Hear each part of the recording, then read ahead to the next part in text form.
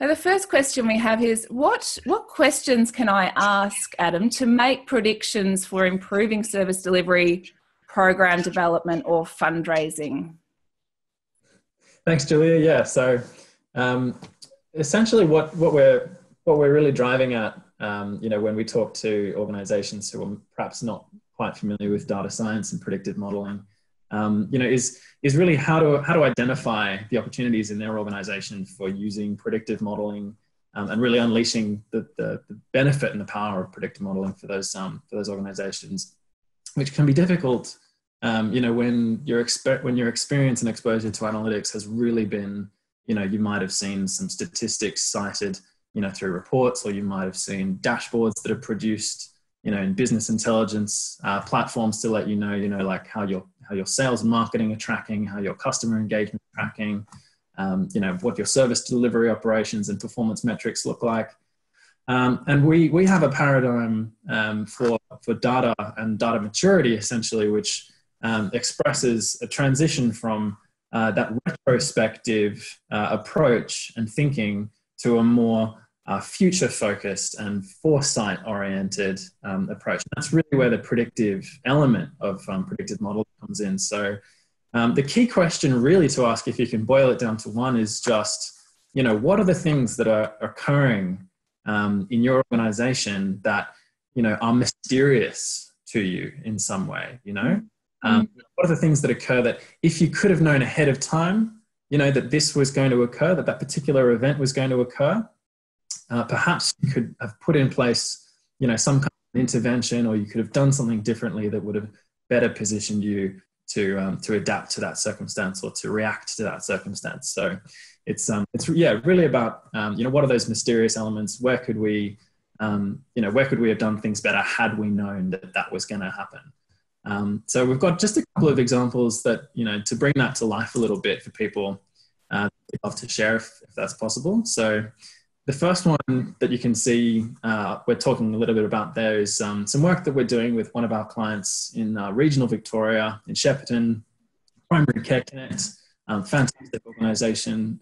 Their focus is helping people in the community, who might be in need of support, for a variety of social issues or problems that they might be having. Typically, they'll be receiving people to engage with them through counselling services, coaching services, things of that nature, where there's a conversational element taking place, and over a period of time, somebody will get help. But essentially, what we found was that when we began to engage with PCC and opened up their data and showed them how their business was operating, one of the key mysterious elements of their operations was, for them, that they had a very high rate of people who would approach PCC, Primary Care Connect, would approach PCC and say, I really need help with a problem that I'm having, in my life. Perhaps I've been referred to PCC through one channel or another. Can you help me? And PCC will have that conversation with that person and say, yes, we've got a program that's really going to help you.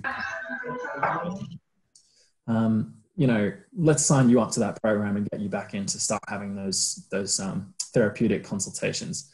That program will be signed up, that person will leave, and then they'll never be seen again. And that would typically, as you'd imagine, happen for a variety of reasons. Perhaps, they're having difficulty attending because of scheduling, or perhaps they've got, other conflicting elements in their circumstance that's making it challenging for them. But essentially, what we identified was an opportunity there to make a prediction at that moment, at that first conversation, make a prediction about whether or not that individual was at a high likelihood or a low likelihood to return for those follow-up conversations and consultations. And so through predictive modeling, we were able to develop essentially a little piece of software that is actually in development right now, which contains a little mathematical model. And that mathematical model will take all the information that clinician is able to gather about that person in that first conversation, put it through that model, and that model makes a prediction about whether or not they're going to attend. And that prediction can be visible to that clinician and can really just provide them with a little bit of insight and intelligence in the moment. about, something that they would otherwise not have been able to foresee necessarily. And that's going to be able to prompt that clinician to be able to have a conversation in a very specific and targeted way with that individual. Perhaps offer them some supports or services, have a conversation with them about attendance and what might be barriers for them to attending that service and how PCC can support them to attend. So that's kind of, one really sort of simple example where something's happening. We can't necessarily see ahead of time with confidence that it's, what the outcome's likely to be.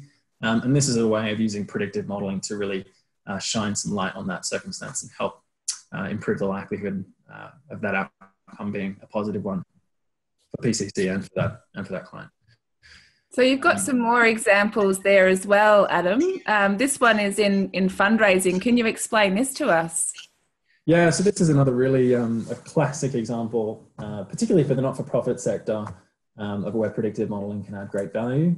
So there are a variety of heuristic models for identifying high-value donors.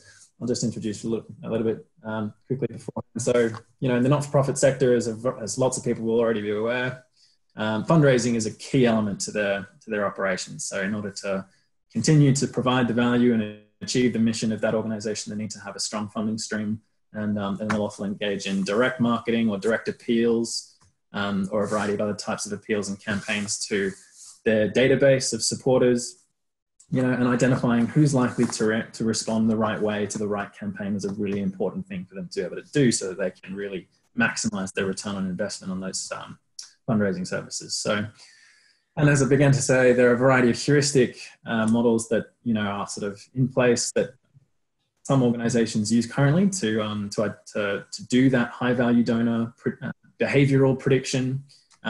Frequency, recency, and value models would be a typical one. I won't go into the details, but some people might be familiar with those concepts. Using predictive modeling essentially would be the next step in that evolution towards predicting the behavior of specific individuals. So using what we know about that individual in terms of personal details, perhaps, or details about their behavioral history with that organization, how many appeals they've received in recent history, what their donation history looks like, how they're responding to various campaigns. We can take that information and we can train a predictive machine learning model that will make a prediction about whether or not somebody is likely to respond in the right way or in the way that we'd like to a particular campaign, whether over a period of time they're likely to be amongst a cohort of high value donors that might be the focus for a sustained campaign over a period of time. Insights like that would be, the kind of really lend themselves well to the not-for-profit sector with the fundraising. Can certainly see that being incredibly valuable here and all around the world. I can see that'll be quite a popular implementation, that one, Adam. And you've got one more example here as well that we might move on to. Yeah. So this was really an opportunity for us to introduce an initiative, an innovation that we're developing here at SEER, which is a data platform. And this is essentially what this is a piece of infrastructure for the community sector. So be that the not-for-profit sector, collective impact groups, charities, organizations of that kind, who might rely on data for a variety of their service planning, strategic planning, service improvement or activities of that kind, where they'd be relying on publicly available data or open data sets. They might have a need to, compare their service map with the map of, potential recipients of that service.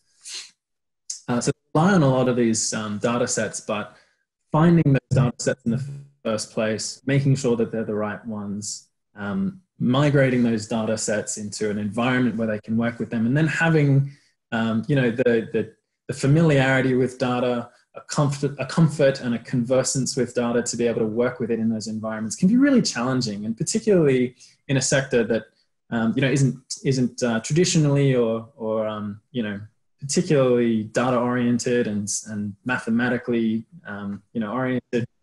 It can be very challenging and daunting. So this platform in its first iteration is really about making a library of data available to the community and not-for-profit sector. Core data sets of, that are publicly available as the first pass, that they can use, they can find, they can work with it inside the platform in a way that's very framework agnostic, we say. So where a lot of other platforms might be providing specific kinds of answers to questions that they want to give you the answers to, our platform is really about providing a very general set of tools and techniques to find, blend, analyze data.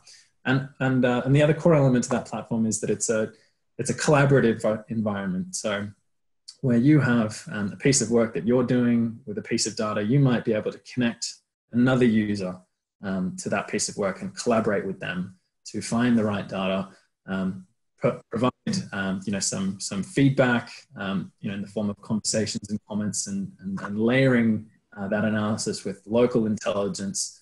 Perhaps we're not sure about the validity or how reliable that particular data set is in that particular year, because we know, for example, that the children in our community were sent home early on the day that they were supposed to be taking an NAPLAN test, or whatever that other circumstance that might have intervened might be. But on this particular other year, that's a really rock solid year that we can really hang our hat on and rely on for planning our services, and just providing an environment where those kinds of conversations can take place is the other to that. And in the future, platform looks fantastic. The platform looks fantastic, Adam. Is it currently available, or is it rolling out? When is it rolling out? It's rolling out very soon. So we're going to be going into what we're calling a closed beta testing phase late in this month, and then as of the new year, we'll be launching live for anybody to sign up to be able to and begin to work with it. So